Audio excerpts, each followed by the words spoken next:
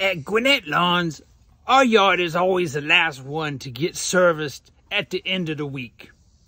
Now, it's Friday, almost 5 p.m. in the afternoon, and I'm out here push mowing this yard because I can, despite the fact that the heat index is almost 110 degrees.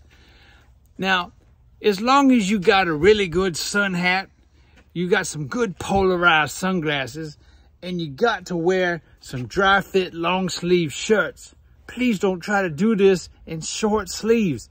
You're going to burn up, son. You're going to get skin cancer all over you, and you're going to look nasty when you're about 80 years old. But we ain't talking about that. It takes me about an hour to do my whole front and backyard, and yeah, I'm using a push mower, so don't judge me.